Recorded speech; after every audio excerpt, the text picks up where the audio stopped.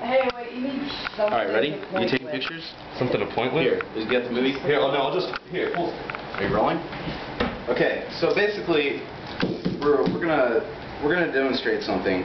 These are our Marlboro Reds filter cigarettes. These are like basically any other cigarette on the market today. Farmers use irradiated fertilizers on these cigarettes because there are no restrictions on that, thus making the tobacco irradiated or radioactive, causing most of the lung and throat cancer that we have problems with today.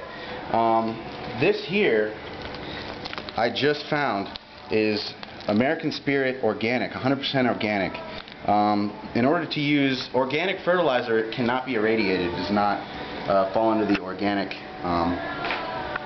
procedure. If we turn off the lights, we have a black light fixture here. We turn this on, and you can see that glowing through the paper. This Marlboro. is Marlboro Organic American Spirit. There's radioactive tobacco right there.